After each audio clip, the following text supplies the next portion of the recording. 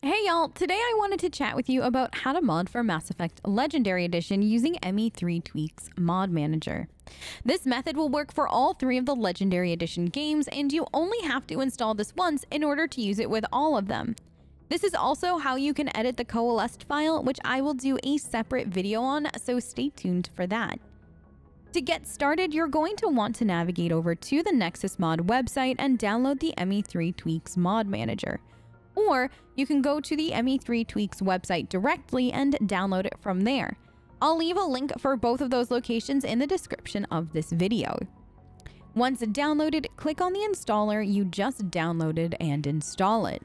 It will give you a preferred place to install it, such as your Documents folder, but it does give you the option to change the installation location if you'd like.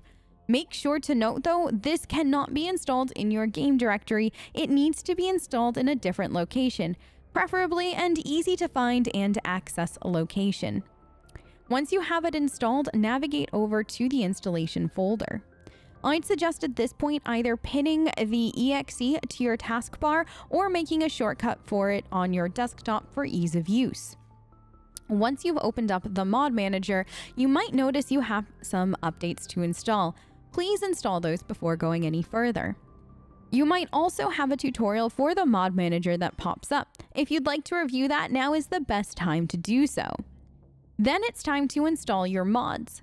Please note that before installing mods, it is highly recommended to back up your game, as otherwise you'll need to repair/re-download the game in order to fix some modding issues that could pop up and potentially remove certain mods that might not be DLC-based mods, but it's up to you if you'd like to do that or not. Before we get to installing a mod, let me give you a really quick overview of this mod manager. You'll notice 2 big panels to start. The one on the left will have a list of mods you'll eventually install, and the one on the right will give you the description and important information about them. Above that, you'll see tabs for ME1, 2, and 3, etc. You can turn those on and off to show the mods for a specific game to keep things more organized. If you're going to use this mod manager for either just the OT or just LE, I'd suggest navigating 2 sections up and toggling either the Legendary Edition or the original trilogy off to make it a little less cluttered in your mod library section. Then you have in your main bar at the top the ability to back up and restore the game from the mod manager. You also have various modding tools in the tool section, which you can use if you'd like to make your own mods.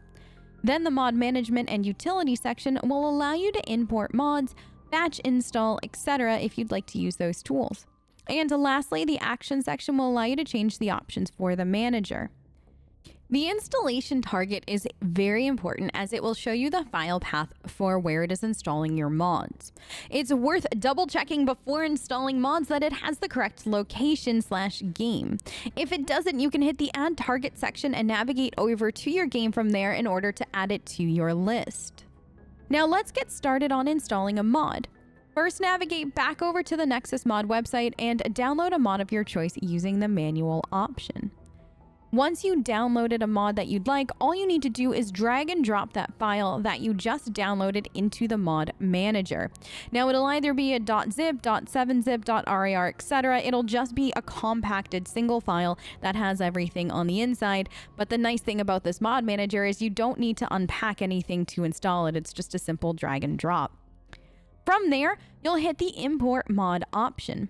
Then once imported, click it in your mod library section, which is the section on the left-hand side, and then click apply mod on the bottom right-hand side. Then it should be applied to your game. From there, you can use either the mod manager to launch your game or just launch it as you normally would. As a note, there is an option to import and apply a mod at one time called install. However, as of the time of making this video, it wouldn't apply the mods for me every time, and I ended up having to install them the other way, but it is an installation option that is worth noting and possibly trying. Now, when it comes to deleting a mod, there are 2 things you want to make note of. Uninstalling a mod from your game and removing them from your mod manager are 2 totally separate things, and removing a mod from your mod manager does not uninstall it from the game. To uninstall the mod from your game, First, make sure your installation target is the correct game that you're looking to remove a mod from. Then click Manage Target next to it.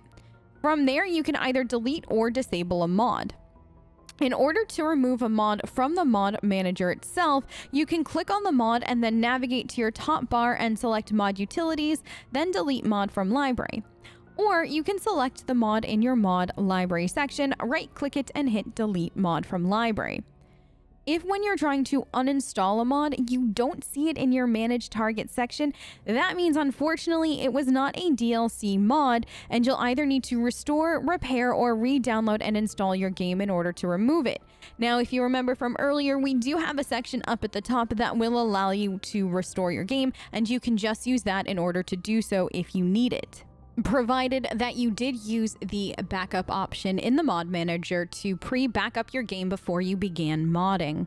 Now, please note that simply removing a mod once again from your library does not uninstall it from the game. You do have to first uninstall it completely, and then you can remove it from your mod manager.